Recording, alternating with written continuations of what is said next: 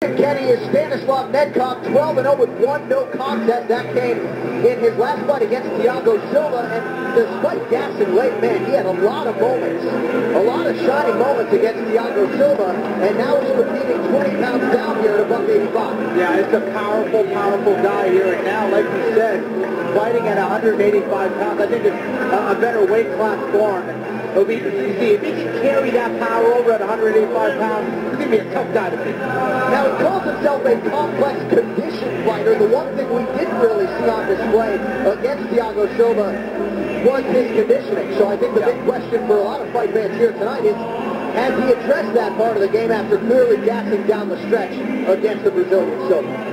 Yeah, you know, assuming his weight cut went well, you know, I think it's going to serve him well.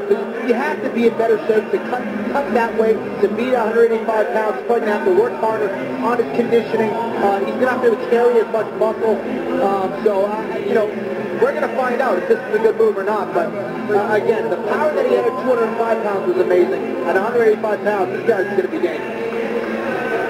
Stanislav Nedkov, the second Bulgarian to fight in the UFC, the first to win inside the octagon. You can tell me the first Bulgarian right now if I'm the UFC. I'll give you a C note, but I don't think you know his name. I remember he was a wrestler, though. I do remember that. He was a wrestler. Jordan Radiv, I believe, was his name. Look at you. Well, it's on my note card. I mean, certainly not. Cheat sheet. Yeah, something like that. So, Stanislav Nedkov, the Brazilian Jiu-Jitsu black belt, and we mentioned the first Bulgarian to win in the UFC, and he really did it with style points. Went into Brazil and knocked out Luis Kane in the first round. Trying to replicate that form here tonight in hostile territory against Tom Watson.